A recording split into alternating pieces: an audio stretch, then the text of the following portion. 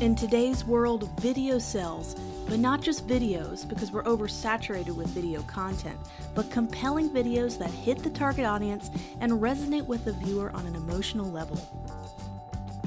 54% of consumers demand more videos from brands and companies they support.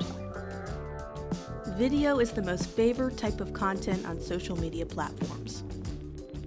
A survey conducted by Wise Owl shows that nearly 8 out of 10 users have purchased a piece of software or application after having watched a brand's video. I can list hundreds of statistics, but they all point toward the same fact that video is not only here to stay, but to remain relevant as a content creator, a graphic designer, a web developer, anyone who deals with digital content, you need to somehow be involved in video-based media. You can have a static Instagram ad, or you can have one that's in motion. Which one do you think is more effective when quickly scrolling down your feed? Motion demands attention, but can also give the viewer an additional visual story told through animation, motion, and movement. This lesson will introduce you to some things we need to be aware of if we want to craft compelling stories that sell products, engage our viewers, and connect with our audiences with video, whether it be on a website landing page, a social media paid ad, an animated logo, a brand asset, or your own video-based channel. Understanding who your target viewer will be can make huge impacts on how successful your video clip is.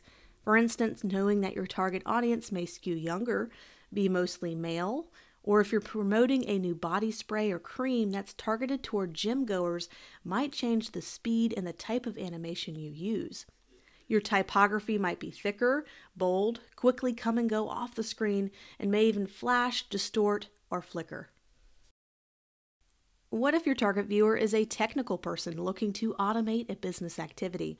Showing sophisticated users more software flow and animation can really help drive click-throughs to landing pages that can continue that sales process for you or your client. Never lose sight of the end goal for any video. No matter the length, you should have one single focus. Will your video goal be educating the viewer about a service or product? Will it be to drive sales to a landing page? Or could it be to drive engagement with viewers with an emotional drive? This is your main focus for your entire video, and staying close to this goal throughout will help you craft videos that are cohesive, work, and convert. Motion in video can play huge roles in how we engage with content. Motion that is slower and more smooth can give off calm vibes, while something that is choppy and fast can give a viewer a sense of urgency and become alive. It's up to you to control the speed of the video, the pacing, and the delivery. For instance, this choppy animation style in the Starbucks ad gives it a more youthful, playful feeling. Not everything has to be silky smooth and fast to do well on online videos. This could have easily been created with Photoshop using just a GIF. A smooth, slower paced animation with lots of easing in and easing out effects can make an ad appear high-end, as in this example of a Facebook cover photo. The animation used here uses a lot of this easing in and easing out effect to slowly move the graphics and photos into place without any jerking motion or flat motion. These ease in, ease out effects can easily be applied as default options in most video editing programs. And in Adobe After Effects, you have a very fine control of this easing effect of graphic elements on screen by using a graphic editor. You can see something that does not have this ease in, ease out effect and compare it to a transition that does have this easing effect. Kind of a big difference, huh? So the speed of the animation is important in showing our style and connecting with our target viewer, but also the length of the video clip as well. You just have a few seconds to grab a viewer, and how you craft your video will determine how long they stay and finish up the entire video. The longer your motion and animation, take for instance this software ad, the more you have to do to keep the viewer's eyeballs on the video. Notice the constant animation that's happening? This is an attempt to keep your attention on the ad. Having a wonderful pace to your animation at the start of your ad is great, but you need to continue to follow through if you plan on making your videos longer than 10 seconds. Videos shorter than 10 seconds are a bit easier to manage, but gives you less time to explain your business or product. That's why videos that are more short in length or short form need to focus on driving the user to click through to the next stage of the sales process. That may be a landing page or a purchase now button. Shorter videos are less about educating the viewer on a product and more about teasing the viewer with the product. Longer videos tend to be more educational in style, maybe even guide the viewer on how to use the product. We are seeing how knowing our target viewer, knowing how long to make our videos, and also the pacing of the animation could be big factors in how successful our videos are. But let's give even more detail about how to use typography, color, layout to create a nice balance between elements in our videos. Some of the same principles of design and graphic design can be applied to motion video. Concepts like font pairing, typography, color schemes, and layout are all critical factors. Typography in motion videos is something truly to behold. Type can slide in, disappear and reappear, fade in and out, replace each other, or even take up the whole screen. Using a similar typeface choice throughout your motion video can help it stay branded and consistent.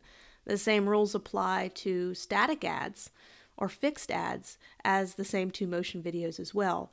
If you use multiple typefaces or fonts in one video, make sure they pair well together and use enough contrast between your typeface choices, like one being bold and another one being thinner, or one being a serif typeface and another being a sans serif typeface.